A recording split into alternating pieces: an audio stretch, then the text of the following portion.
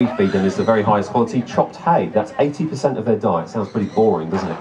But once a month we do give them a great big colourful smorgasbord of fruit and veg, and it includes the really spiny cactus just over there, the Opuntia cactus, with kind of plate-like structures on it, and we remove the spines, and that is their absolute favourite item. But yeah, strict vegetarians otherwise, much like myself. I can't recommend it more highly. Look, they're even faster. Oh, looks like Smiley's on his way over to us, that's great.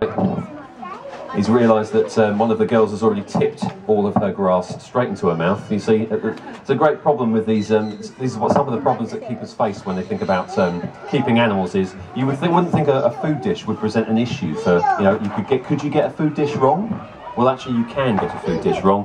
What we want is a food dish that when it's tipped over, it won't split or cause any kind of splinters. These don't, and that they're light and don't cause any damage when they step on them. But of course the problem is that every so often they step on the corner and the old thing's all over their head and shell. So we've got to come up with another system really of attaching them to the wall, but excellent. So Smiley here is demonstrating another key thing that we use. These animals live, or say used to live in many cases, with a finch, a particular finch. One of them is called the Darwin's finch, and it provides a fantastic service to the Galapagos tortoise in that it whips underneath the tortoise when it stands on its tippy toes and removes all the pests and parasites that may be present.